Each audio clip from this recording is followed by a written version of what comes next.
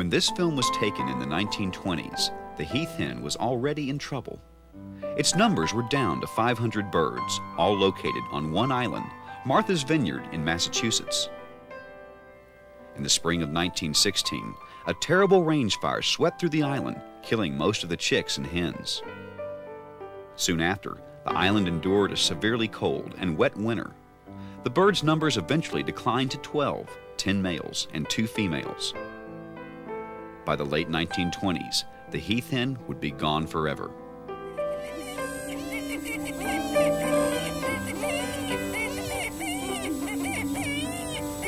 This is an Atwater's prairie chicken. The Atwaters is a relative of the heath hen, but they share more in common than their heritage. The Atwaters is on the brink of extinction. Their problem is they no longer have a home. The prairie on the Texas Gulf Coast is virtually gone, wiped out by farming and by urban sprawl. As the prairie has disappeared, so have the Atwaters. Today, less than 500 of the birds remain.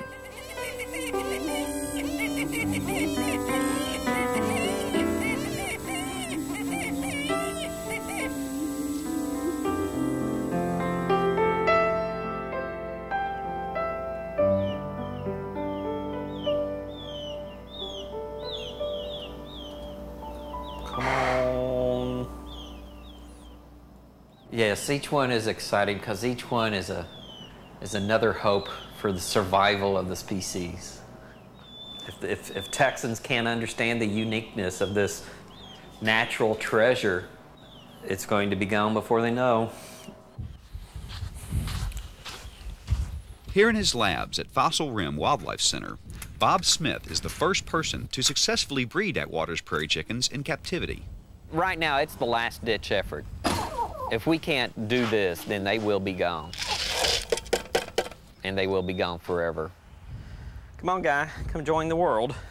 I got involved because it was a challenge, and I really enjoy a challenge. It's a species that needs a lot of attention. It's been ignored for too long. People in the state, you ask most of them, they've never even heard of the bird. God, yeah, he took a whole leaf. Unluckily, it's always been labeled a prairie chicken, so they hear chicken, they're not real excited about a chicken. But to me, it's been one of my greatest natural history adventures I've ever observed. Nice shadows moving around, nice big red blood vessels.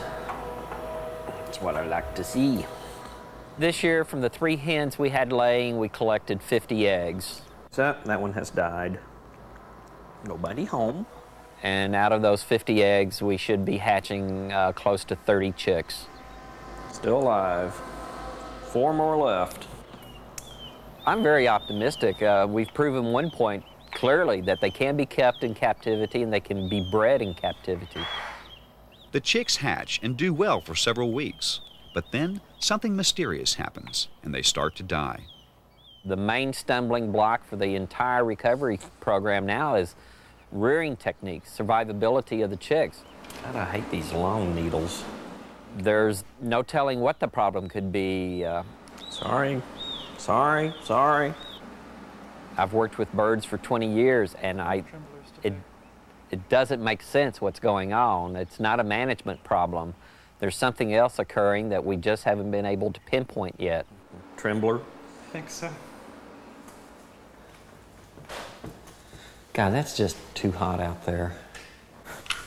It's well above 100 degrees out there, I bet. Well, God, he's awfully damn hot. We might just bring him back in here, or leaving him out there in this heat might hurt him. Going out there to pick him up and bring him in might hurt him. Yeah, let's bring him in.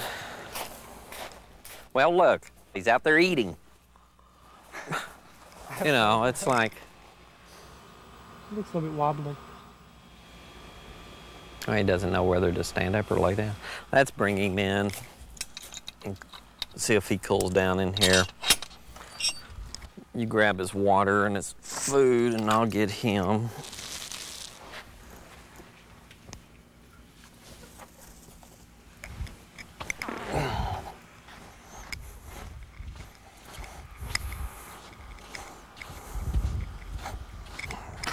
I can just imagine, you know, I'm probably overreacting. I can imagine the temperature at the coast right now, it's a lot higher than it is here.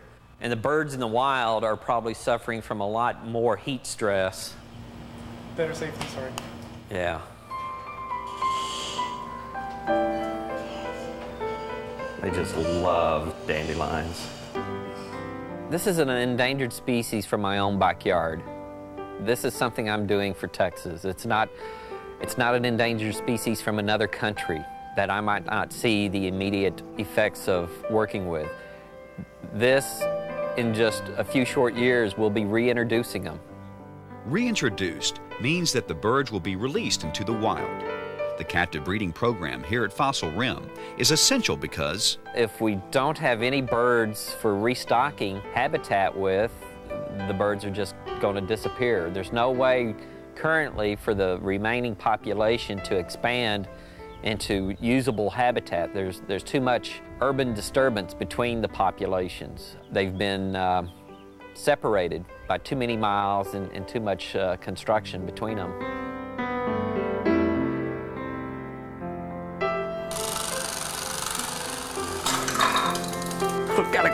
Gotta go. Little bird humor.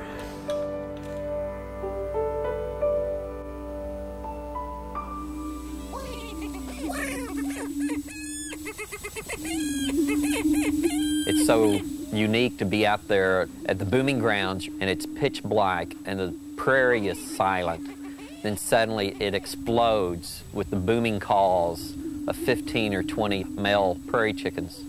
And it'll go on for hours, these birds strutting, calling back and forth, trying to attract a mate. It's an incredible sight, something that hasn't been seen by but a few Texans.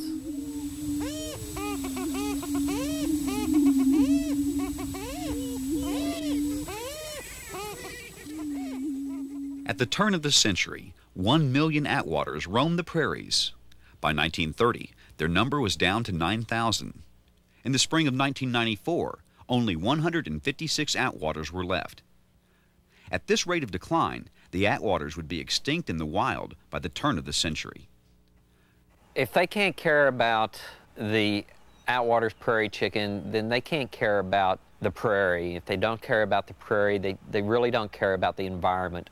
And once the environment's gone for the wildlife, it leaves very little for man. Once it's silenced, it's going to be silenced forever. There will be no more booming calls heard along the coast. It's what you're supposed to be eating. In the summer of 1994, the captive breeding program made a breakthrough. In the next couple of years, hundreds of Atwaters could be released onto Texas Gulf Coast prairies. Whether the species will be saved is still a question, but at least for now, there is a hope for the Atwaters. A quote from an African naturalist who said, as far as conservation goes, we will conserve what we love what we know, and we know what we're taught. And if no one knows what an Atwater is or what's happening to it, it's going to disappear.